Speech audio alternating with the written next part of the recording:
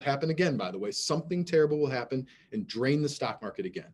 And we have to continue to remember that what tends to work doesn't necessarily indicate the future, but we want to focus on those kinds of things because that will be what helps us. If you would have panic sold everything that you had on March 13th of this year or March 12th, you would have missed out on a complete rebound less than a year later. Something to consider. All right, let's jump into room for error. Whoopsies. Room for error.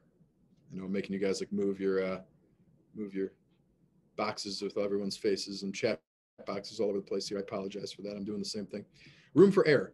There is a something that we call a margin of safety, and Morgan, the author, talked a lot about this. In the interest of time, I'm just going to read what he actually put in there, and that's that room for error is the same as margin of safety. It's the only effective way to safely navigate a world that's covered by that's governed by odds, should I say? And I'm going to share with you what that kind of an example of that. Blackjack and poker players, for an example, they're dealing in probabilities, not certainties, right? So they know the odds that a card is going to be a certain card, or an odd that they're going to win if they play a certain strategy in blackjack or poker, but they don't actually know that they're going to win. They don't know that the person on the other side doesn't have a 21 in blackjack or has pocket aces in the case of poker, but they don't know that for sure. But they know that if they play long enough, certain odds come into play, and they leave a margin for error. I don't know if she's still watching this, but in our many family reunion trips that have been in Vegas and New Orleans, I've sat at blackjack tables next to Julia, and she's notoriously good at this, creating room for error. Whenever she wins her first hand at blackjack, she pulls all her winnings and puts them in her purse. She leaves a room for error that if the next three hands are all bad, she still has money that she's walking away with. In the case of business and in our personal wealth, we need to have that same conversation with ourselves. We need to make sure that we're doing the same thing. We need to, Natalie, I do the same thing. I got to tell you, it drives me crazy, but I've watched it. I've watched her do it a bunch of times, and you can call it creating room for error or margin of safety, and it's very important to building wealth. We don't want to put it all on black, or we don't want to put it all on a specific hand in cards, or in this case, we don't want to put all our money on one crazy stock investment that we heard about from our buddy at the golf course. This is a bit of a morbid thing, but he said it, and I really it really stood out to me. He said, look, the odds are in your favor when you're playing Russian roulette,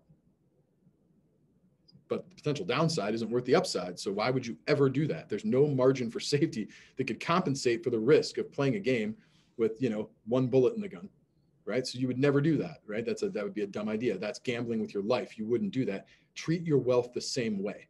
Make sure that there is a margin for safety that says, hey, if this thing gets screwed up, I'm still going to walk out of this and be okay, right? Whatever that means to you.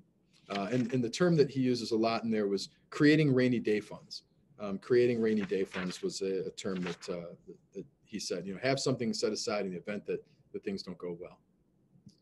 All right, doing great. We're nearing the end, nearing the live discussions, and whoever wants to hang here. Understand that we will change. Understand that we will change. And I thought about this a lot. Again, I keep going back and, the folks that I've been in business with at Keller for a long time. We've some of you have known me since I had a lot more hair on this dome. And, I've known a lot of you guys since you were living a couple of houses ago. And, of course, we all still have the same photos on our business cards. But, other than that, the time has definitely changed a lot of us. But it's funny, we look back and we see all this change, right? When I asked, I said, what do you suppose happened over the past 13 years? People like kids and family expansions and relocations and blah, blah, blah, all that stuff, right? The torn ACLs, which killed football out of my life, all those things. We look back and we see all these changes. Sometimes we never recognize ourselves. But when we look forward, we don't anticipate that we're going to change more. Think about that. We look back and see all the changes, but when we look forward, we have no anticipation for whatever reason that we're going to change more. And we make long-term plans and decisions with the idea in mind that how we are today is how we're always going to be. That what matters to us today might be completely inconsequential in a decade is irrelevant to us. We don't think about it at all. So I want to share that thought with you. I remember about 10 years ago or 8 years ago, I had on my list of things that I wanted to do in my life was I needed to buy a vacation home in Orlando, Florida. Why would I want that in Orlando, Florida? Go ahead and blow it up in the chat box. Why did I want a vacation home in Orlando? Most of you with kids should hopefully know the answer to this. Disney, absolutely. Right. I was at Disney and golf. Okay, fair enough. Passive. I suppose, assume that's you, Mike. Yeah, Disney, right? I thought, yeah, I'm absolutely going to want that. Why would I ever not want a home in Disney World? Well, my kids are 8 and 10 now. I mean, Disney World's still cool, but not cool enough to go like live there part of the year. Not that cool, right? But it's amazing that in that point in my life, thankfully I didn't pull the trigger, but I was thinking like that would never change. What matters to me right now will always matter to me just as much as it does right now. And understand that we make a lot of investments toward that stuff. Some people do buy houses like that, or they buy, the car that they had to have, or they get into golf because they always want to join a country club, or blah, blah, blah, whatever it is. Those are anchoring decisions to past efforts that can't be refunded. So what that means is that, you make decisions today for your future self, that your future self might look back at you and be like, you dumb, you didn't need all that, right? I mean, I look at it, real estate. I remember in 2010, there was this big movement that everyone in real estate was going to wear like suits and ties to work every single day. And I bought custom suits and I got a wardrobe full of Robert Graham shirts. And the irony is now we're a tech industry and I can't, most people I'm asking them to wear jeans to work and not their dress sweats, right? Like how much that's crazy changed is unreal. But we make decisions for ourselves at that point in time. We're making that decision for our future self. And that decision that we make, whether it's suits, vacation homes, or just not saving money because we thought we needed it to be spent on something else right now, we're making those decisions for our future self. And candidly, that's kind of the equivalent of a stranger doing that for us. We don't consider how often our desires will change. And that was something that was really interesting as I was going through this book. Nothing is free. Nothing is free. Purposeful investing costs us money. It costs us joy in the short run, potentially to find a benefit in the long run. So yeah, nothing is free. Some of you have been outstanding sharing in the chat box, being very personal, and I appreciate that. There are things that we have to go without to save, and everyone from the people earning millions of dollars a year to the folks that are trying to earn 50, if you're going to save money, you're giving up something else. You're choosing to put money aside and you're saying, I'm not going to do with that, whether that's private jet trips or fancy cars or whatever, or maybe it's going out to a restaurant once a week and going every other week instead. And the money you would have spent from going out once a week, you put aside. Whatever it is, we might be sacrificing, right? Nothing is free. You are giving up something to put that money aside for yourself. And the price of that success is this. It's uncertainty, it's regret. You might be feeling bad about things that we're not doing. In the examples I just gave, it's doubt, it's volatility. Think about the stress that it caused you. All of you who said I had money in the stock market in March, some of you might have had like full retirement accounts completely invested in March. I can't imagine what that must have felt like. But that's one of the costs of building wealth is uncertainty, is volatility. And listen, all of that stuff for the many of you like me who weren't super heavily invested, all that stuff is so easy to overlook like we could do right now until it's happening to us. So it's important to consider this, that this will happen to you. If you put money into a market, if you put money aside, you invest into mutual funds, annuities, whatever it is, things are going to go up and down. You're going to have to do without in the short run. And that sounds super easy to hear me say right now until it's you that has to do it, until it's you that suddenly has to look at the menu prices again when you've spent the last 5 years living high off the hog. All right. Let me slide this over here. This to myself. All right, you and me, we are different. Kind of wrapping up here a little bit, but it's hard to grasp that other business investors have different goals than we do because of an anchor of psychology is not realizing that rational people can see the world through a different lens than our own. Let me explain what that actually says. And it's really important because some of us here, there's almost 40 of us in this group, I think right now, 36 people talking and learning together. We might be having side chats, texting each other, having conversations right now saying, oh my gosh, boy, I should have put all my money on such and such a stock, or I should have done this, or I should have done that, or I should have consolidated my team or made a merger or hired an admin. Understand that everyone sees things differently. That's an important reality to understand. Now, you might align with somebody really, really well, and that's good for you.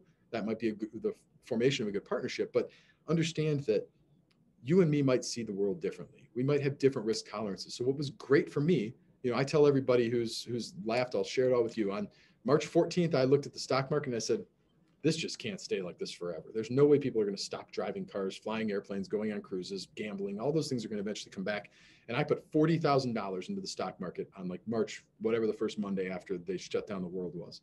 That money has tripled in 11 months.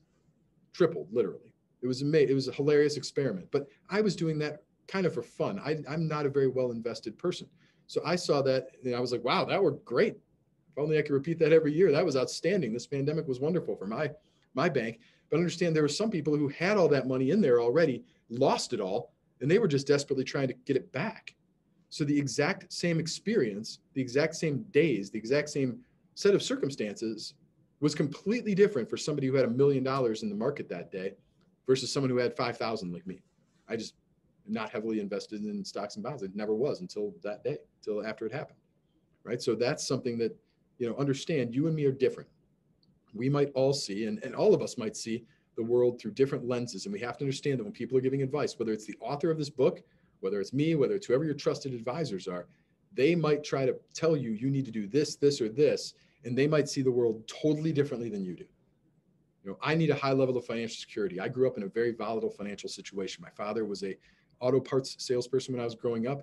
My grandmother was running a restaurant, so we didn't have a high level of income security or predictability, especially in a time where certain car makers were putting, million-mile warranties on their cars. My dad's industry was under threat all the time, and he was a salesperson nonetheless, right? So for me, financial security is an incredibly high priority. But for some of the folks on here, I don't know if Matt Chase is still checked in and playing around here.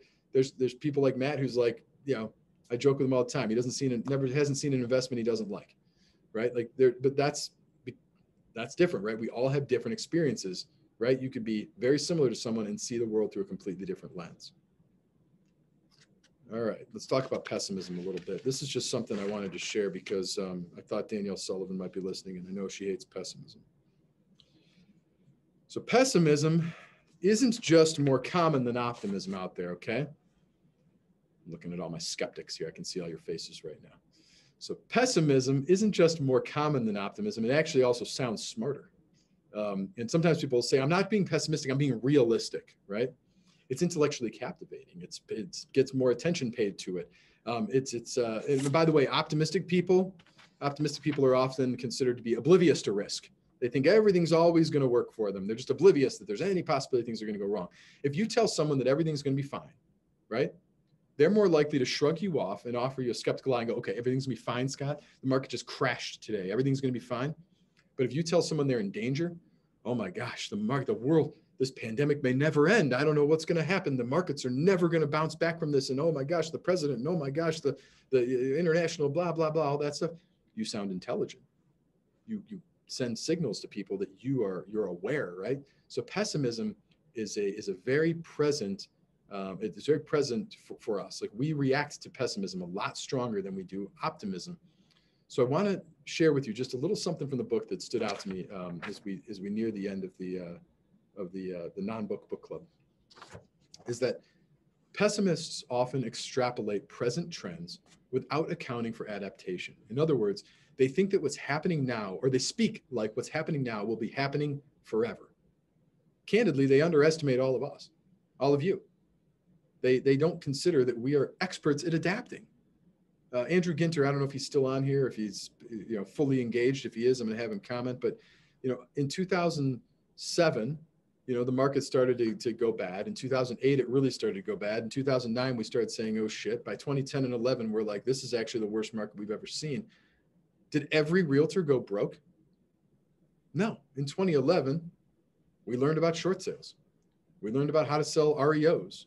We learned about being more efficient with our time. We learned how to find buyers in creative ways because buyers were I can't believe I'm admitting this was a real thing, guys. 10 years ago, it was better to have a buyer than a listing because listings would sit on the market for like years at a time. And buyers had all the options in the world. They could make lowball offers. They could prey on it and wait. They could do all kinds of things. So it was actually better to have buyers than it was listings. At that time, a decade ago, people adapted and realtors still made money. Many of the realtors who were in the business in 2001 and had reached pinnacles of success are the same realtors that are in the top of the food chain in 2021. How did they survive that market? They didn't panic like pessimists. They adapted. And they kept the industry going. understand that pessimism, when we sense danger, it's so much more of an experience for us than opportunity. When we are afraid that we're going to lose something, we react strongly. Whereas when we see an opportunity, we sometimes can go, oh, I don't know. I mean, yeah, maybe, I don't know. Threats incentivize solutions with equal magnitude. We talked about March 2020 already. So I just wanted to share those things with you. That pessimism can be dangerous. It can stop us from, from growth, from rebound, from building our futures and creating wealth and opportunity. All right. A couple other small things, and then we'll move on and we'll have some conversation.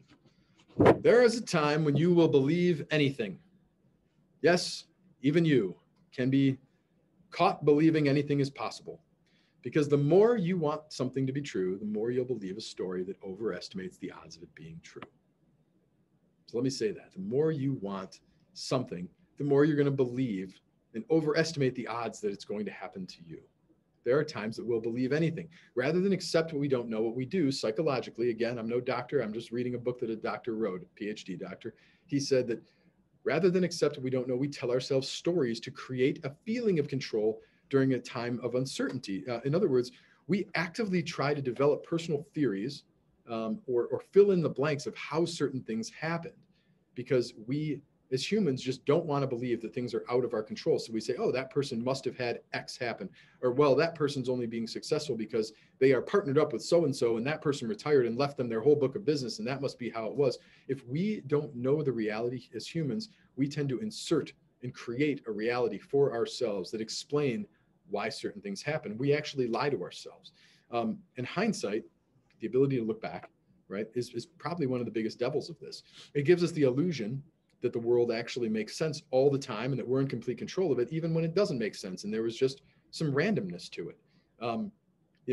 I had a friend call me the day after Christmas, I think, and he said, I want to buy this commercial property. I want to close on it in 3 days.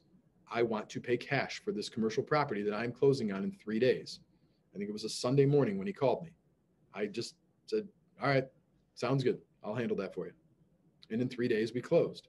That was completely random. But there was as much commission on that deal as some of our agents would earn in an entire year. And all I did was wake up that day and answer the phone from a friend who I didn't even know was calling me about that property. I thought he was calling me about something else, like the Browns in the playoffs or something, like a normal person. But that's what he did. So understand that we will create stories, though, to justify how those certain things happen to other people, but not us, or why those things happened and so forth. So I want us to understand that we tend to create lies to ourselves when we think about how to explain certain things that are happening around us. And we can convince ourselves candidly of almost anything. We study the past to forecast the future, oftentimes, and we discount A, other people's skills, and B, luck. We discount luck, opportunity that lands right in our lap. All right. So let's get to the end of the line here. I just want to summarize this a little bit. So here are some of the things, if you want to go back, check your notes and do some, some kind of research what we talked about today in this non-book book club. It would be these buzzwords: humility, being able to live below your means and not caring what other people think, not keeping up with the Joneses, lowering your ego. It is, I think about this one all the time. Some of you who know me well know that I refuse to buy new cars. All my cars I buy have 25 to 35,000 miles on them. I refuse to buy a new car. It's just, I can't do it. But there are people who absolutely will drive nothing but a new car. They need the perception that they've got the newest, coolest thing. Lowering your ego is a key to getting wealthy. I know that part for sure. Wealthy versus rich. Rich can be attained very, very quickly, right? Wealth is something that only happens if we live below our means, put the money that we're saving aside, and let it grow over time. Peace of mind. This is understanding what it takes for us to feel comfortable with the fact that we are living or doing things that we are doing. So for me, I have to have, because I had financial insecurity for most of my life. For my first 30 years, I vowed that my next 30 won't be that way. I need to have a certain amount of money aside at all times, just in case. It's a paranoia thing for me. I guess I am paranoid after all that. Who knew? The power of time value. Understand that Warren Buffett was not a great investor. He was just a good investor that's lived a really long time. And if you do that, we're going to show this on a compound interest calculator momentarily.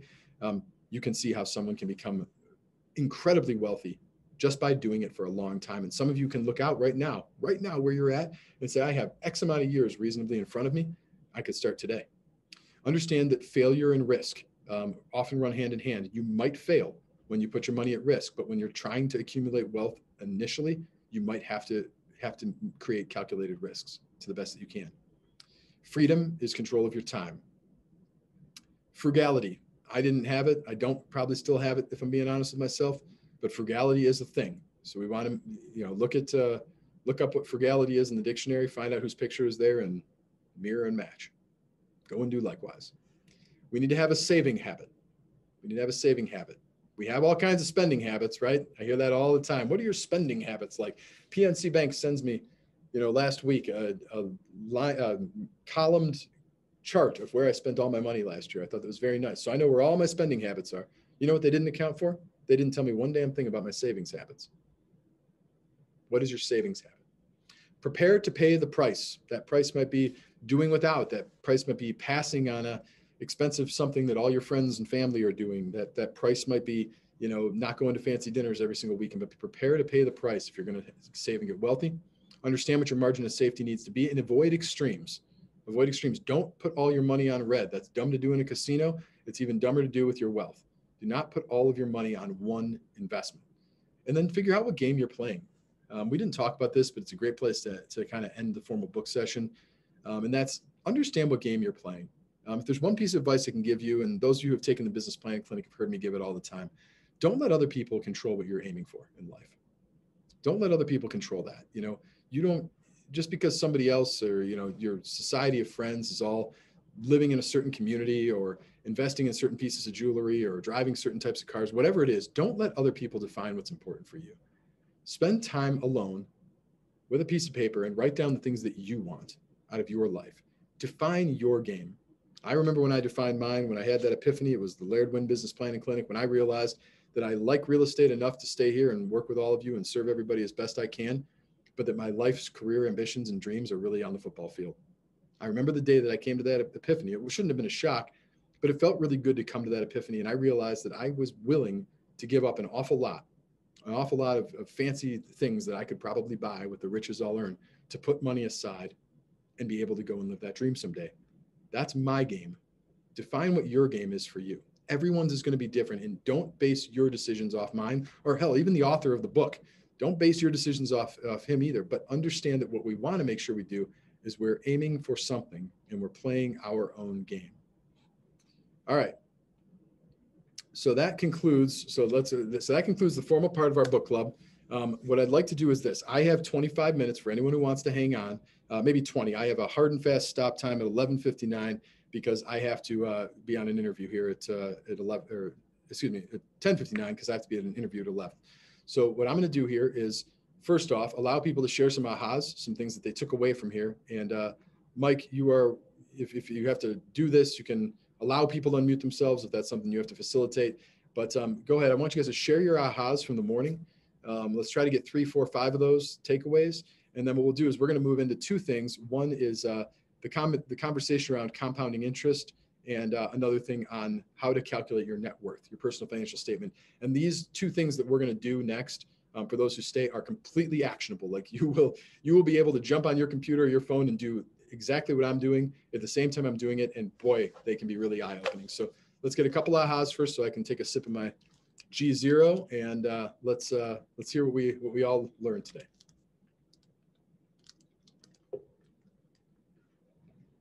I'll tell you what, Mike, I'm going to stop my share too so we can go into gallery mode.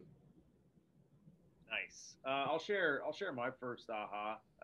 And it was one of the first things you said, that we want finances to be this cold and hard science, but it's more behavioral psychology than it is physics, right? And so understanding that allows you to change. That starts the process of changing the way you think about it. Yeah. Who else? You guys can unmute yourselves and share. You don't have to write it in the thing. For me, hello. Yeah, we got you. We hear you, Carol. Okay, for me, the aha is just learning to save more. And, most of the things that you feel, spending money thinking that you need and you really don't. It's just you have the money to spend it, so you just do out of habit. So, and it's interesting we having this conversation because I've always had an IRA, and I had stopped every month letting money come out of my account, but I started it back like some time ago. So this is good. I'm glad to hear that. Yep.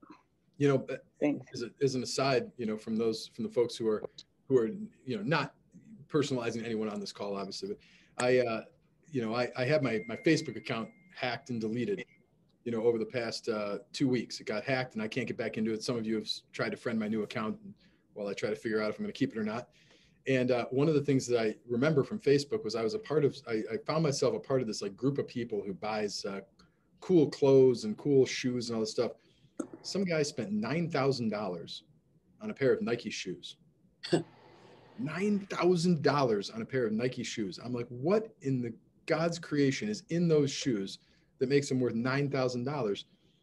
And I'm looking at like, it's like a 24-year-old kid, like whole life ahead of him. He put that same $9,000 in the bank account. He could have bought the Nike factory by the time he turned 70, but had to have the shoes right then and there. And it was really an interesting, enigma to me or a question for me was really like, why do people do that? Why do they make decisions like that? So Carol, thank you for sharing the opposite, which is that, you opened that IRA for some time and actually made the decision now actively to continue to use it again and ramp that up. That's awesome. What are some other ahas? Right. Hello? I'm looking to cap as soon as possible to do the contribute to my SEP. Yeah. Absolutely. And these retirement accounts that we're talking about, we're going to show what compounding interest is. For those who don't know what SEP is, it's a type of individual retirement account. We're going to show like what those contributions can look like and what that can mean for us over a period of time. It's actually really crazy. And I'm going to show you a specific example. I know most of you on this are realtors. I know we have some guests and some admins, but like for those of you who are realtors, I'm going to give you guys a real crazy, sobering example of how fast you can build wealth, believe it or not, if you're strategic. Give me one more aha. Who else has one? I saw some people unmuting. Hello? You got Trina, go ahead. Hey, okay, so one thing for me is I'm consistent with savings, but I probably, based on everything that you said, I probably can just have 4 less restaurant visits and make a big impact on my savings. But yeah, right. Concentrate a little less on quality day to day. But it's constant. I have a system, but it's definitely not enough. So that is really a good aha. Is just that small amount when you're talking about just a year of what I do as far as enjoying my quality of life at nice restaurants. So, just little small things. There's probably about, as you spoke, about 10 little small things, which will add up to a very big thing at the end of the day. I looked at it, and it was funny. It wasn't that I really loved going to fancy restaurants. I actually didn't go to them very often. I got an 8 and a 10-year-old, right? It was the convenience factor of having someone else prepare a food for me. Yep. Just being able to say, oh yeah, I'm going to go over here. Like, it's amazing to me, the amount of money I spend on lunch at work. Right. I spend $20 sometimes just for me because I pay Panera to make 2 meals for me. And then I pay some guy to hop in a car and drive it to me. And then I pay the service that employs the guy somehow, from DoorDash or Uber Eats. I think I'm coming at like $21 for me to eat lunch. Yep. I could have made myself that exact same lunch for $3.49. And I'm doing it every single day. Right. Wild. 200-300. Yeah, it's crazy. Yeah. So thank you for sharing that. Thank you very much. I appreciate it. So I'm going to get back into. I have an aha. Oh, sure. Who is that? Polly. I got you. Hey, I just wanted to. This is kind of deep, but honestly, I come from a background that was just volatile with money all the time, and volatile with housing situations, and so for me, I literally my whole life rebelled. I married Bruce and I'm like, let's buy a house, let's buy a house, let's buy a house, let's buy a house. So poor Bruce has had 12 houses that we've lived in. And my mind shifted at some point and said, let's buy a house just for passive income. And I just started dabbling in that. And I feel like the psychology of money, there was so many ahas for me for I'm thinking buy and hold. I'm thinking, the bubble is in the market. I can actually sell something and literally take it to buy something else or put it away or give something to my children. So I'm just on that verge of passive income, and it's working. And this made so much sense to me to slow down and not think of spending. It's not about German cars for me. It's about how many houses can I own. That means wealth to me because of the volatile background I come from. Yeah. So this was very good. Thank you. I appreciate you sharing that, Polly. Thank you. Go ahead, Cindy. I've taken so many notes. I don't think I've ever used my notes my whole life. The thing that really, I think, was a gift to me is to see how I can pay this forward as a gift to my adult children, to be honest with you. It's so interesting how, just listening to all of this, these conversations, many of them have come up in my life with my adult children just recently, maybe in the past 6 months, and how respectful you have to be as you get older and you have these adult children and all their big ideas and opinions come in to play, and how they can be very different from each other, guys. The siblings are very different, and this pandemic has really fragmented my family. My kids have gone 2 different ways, and it has put a magnifying glass on the differences and how they believe in things. Mm-hmm. And because of that, they aren't talking. Yeah. So this particular book, I believe, may be the gift that I'm going to be able to give to both of my adult children and their spouses, because the spouses are usually the bigger problem. They have differences that are then not a problem because I love them dearly, but they're now coming in with their baggage, right? They're coming in with their baggage, and then it just gets bigger and bigger, exponentially just grows. So I just think that this is a great gift. I really appreciate you guys bringing this gift to us, and something that we can definitely pay it forward to someone else. So I appreciate that a lot, Cindy. And we'll make that our last aha, because I want to share with you, I want to give you something you can bring forward literally here. So I'm going to share my screen again, because this is something that, again, it was a big aha for me. So hopefully you guys can adjust, where the photos are, or the blah, blah, blah, do what you need to do here so you can see what's being shared here. But what I want you to consider here is that if you saved right now, and for some of you this is possible, for some it's not, but I just want you to think about the possibility that it could happen. If you saved $667 a month for 30 years, that would make you a $500,000 with the historical averages of investments, which is about 4%. So I know that doesn't sound like much, okay? And that sounds like a huge discipline, because typically people who, I'm talking to are like, 660, where the hell am I going to find $667 a month? Well, Satrina and I just located it in our diet. But, that's a real thing. Where can we find $667 a month? If you can do that in 30 years, you'll be a $500,000. I also want to throw something out there, and this is for all of us in our industries, the people we care about, whether it's kids, first-time home buyers, or it's people who are just first-time home buyers in general, or people who have said, I don't have enough money, or I don't have enough time, or I don't have enough patience or understanding.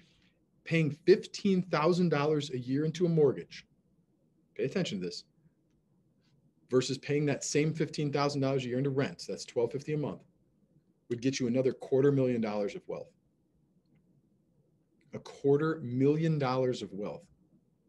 Now, some of you might not have $250,000 of wealth right now, period. Or maybe you've never even seen it. Or maybe you don't have a family member who even has that. Consider that if you just switched from renting to buying, at market rate for an average house in, Broadview Heights or Lyndhurst, $1,250 a month. If you just bought that house instead of rented it, you would create $250,000 of wealth for yourself versus living in that exact same home as a renter. Isn't that cool? For us as real estate agents, we get to experience that part of the book a little differently. Many of us know people, whether it's the person, buying their first home, or a person who just never thought they'd have one, or whatever it is. And I wanted to share this with you, and I'm going to bring the calculator on the screen in a minute, but realtors, going back to the first component here, the $667 a month, you guys have the opportunity right now to make a radical change in your wealth in 5 years or less. Ready? Here it is. Put $50,000 a year away for 5 years. And don't say you can't do it. You absolutely can. You can absolutely make $50,000 extra a year. It might be tough in your first year. I know I've got some rookies on here. Yes, that's overwhelmingly to think about. Fine.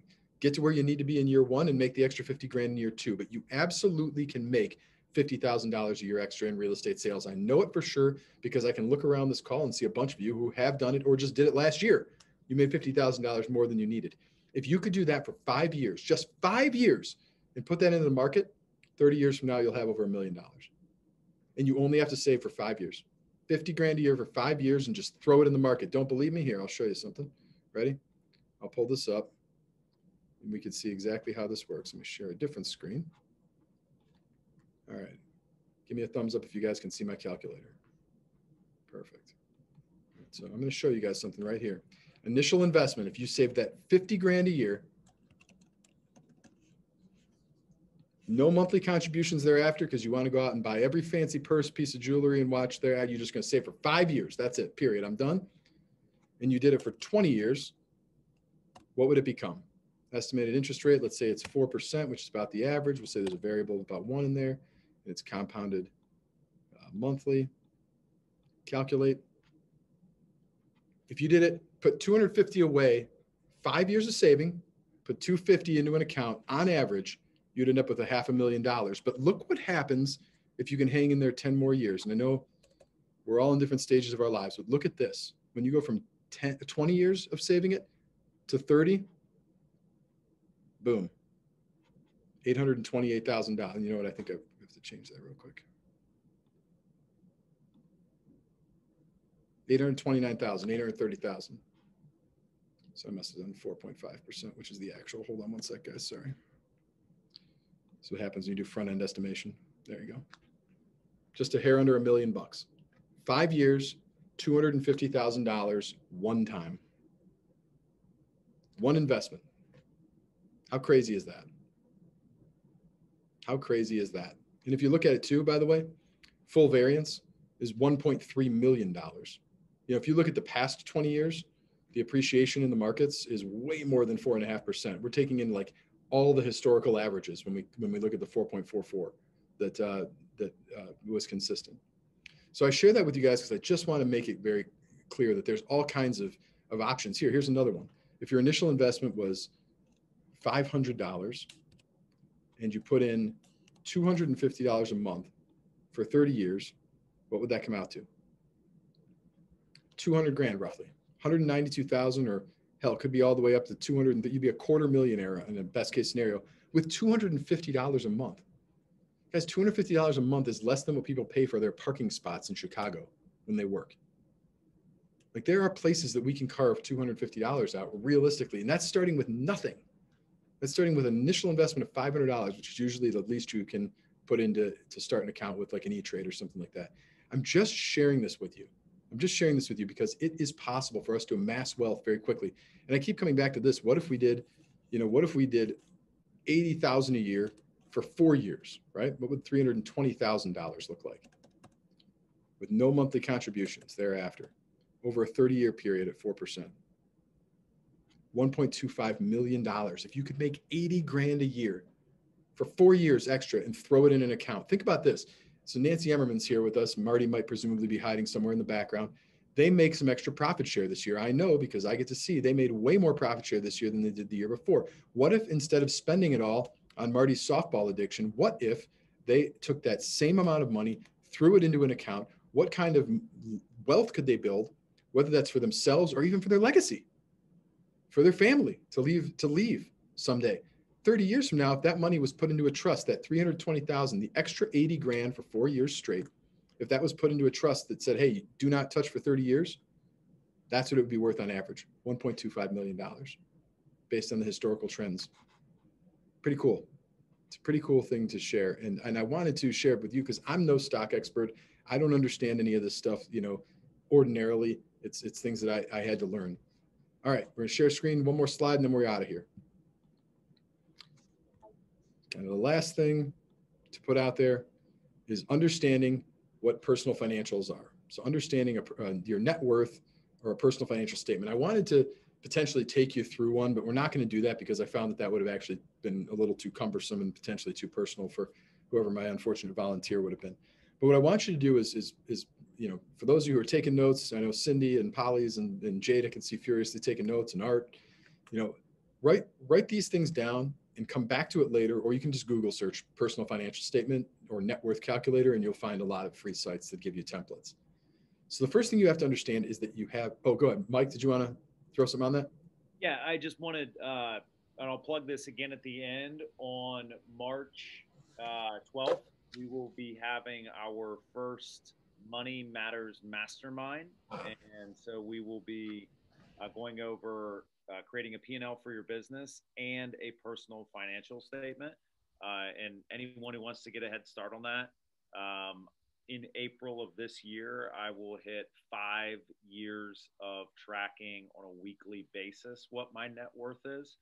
And so it's something that I'm very passionate about, along with other things related to spreadsheet and finance. But March 12th, put it on your calendar. We are going to be doing a session for this on your business and your personal income or net worth. Thank you, Mike. So I'm going to spotlight myself here and actually stop sharing. So hopefully you guys can see when the spotlight, you can see my dry erase board. Give me a quick thumbs up if you can see that. Okay, good, perfect. All right, assets. What you want to do is itemize your assets. So what are the things that you own that don't like own you back? So in other words, like some people would say that their car is an asset. My car is going to be leaving at 12 o'clock today to go get a cracked rim repaired for the third time in as many months. So is that really an asset, or is it just a pain in the butt? It's probably a pain in the butt. I wouldn't, I'll count it to the extent that it's still got some non-depreciated value, but the reality is a car is not like ideally what we're looking for here. You can put it on, but you're looking at more like things like your house, okay? So asset one, if you're a homeowner, is typically a house, any property that you own. The second thing would be money in your accounts. So any money that you have in your savings accounts, and your investment accounts, and your checking accounts, and your 529 plans for your kids, that's all assets that belong to you. You might say, hey, I own my car. I paid cash for my car. I know that if I had to sell it today, it'd still be worth $35,000. So you can put your car on there to the extent that it's not, a car that's costing you more money than it's worth, okay? So you might put your car on there. You would put anything that you own, that you have ownership of, that has value if you were to turn around and sell it, goes under assets, okay? There's a lot more examples, but I'm just going to give this to you, simply spoken. But like there are people who would amortize the value of their ownership in a company and things like that.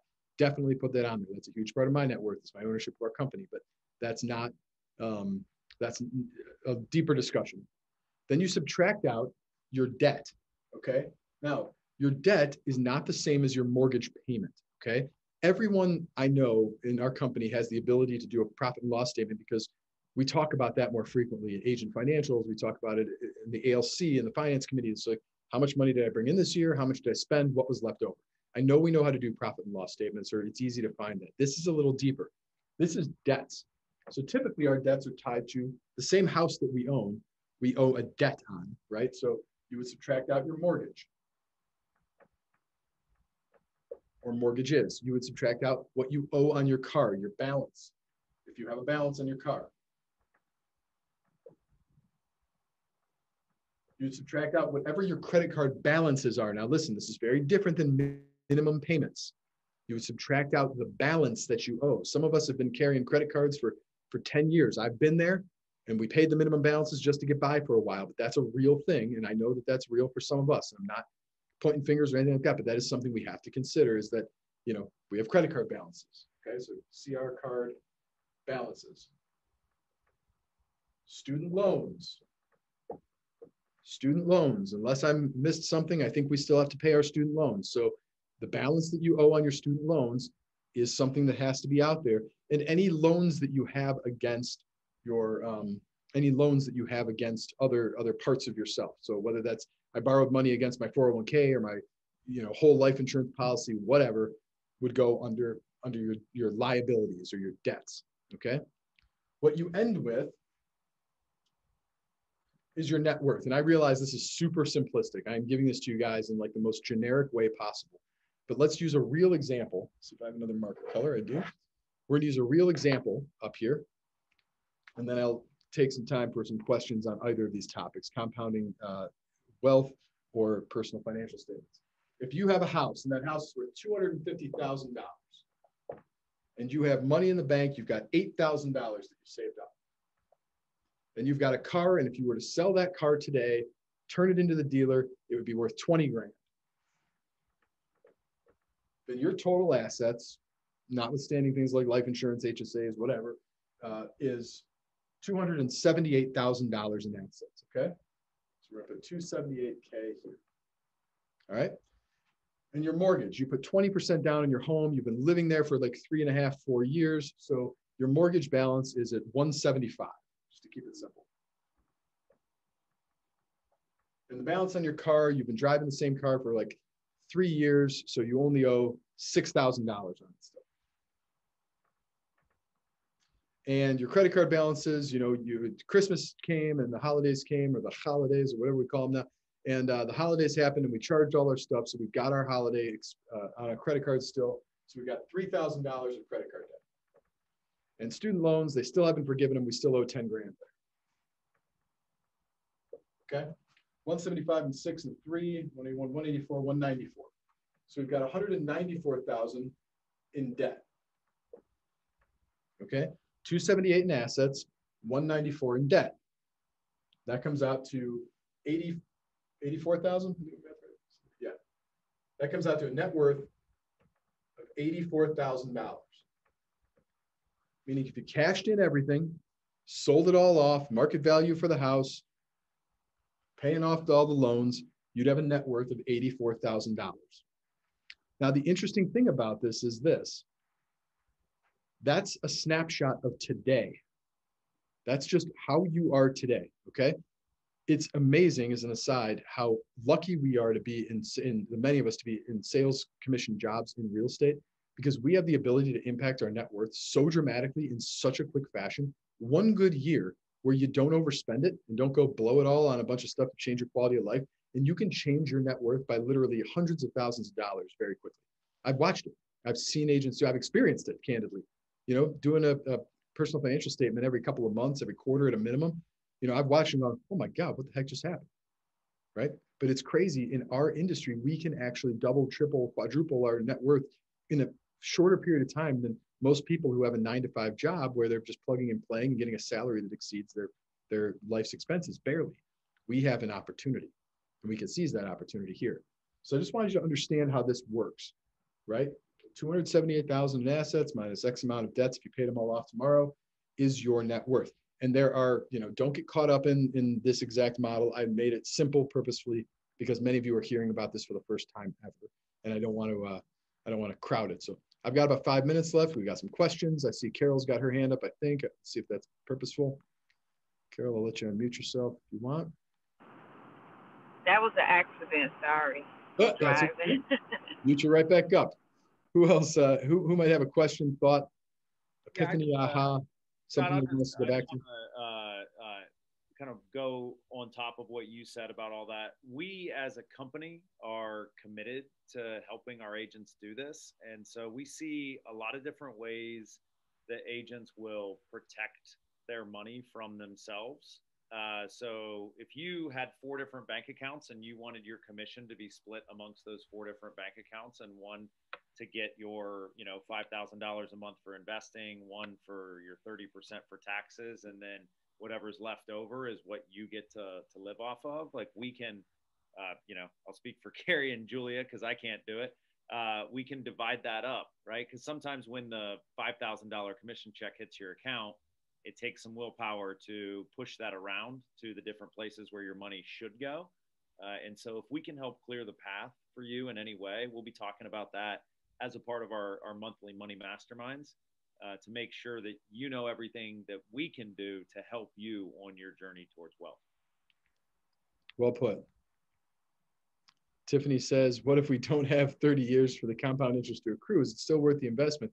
Absolutely. Look, time is one factor, okay?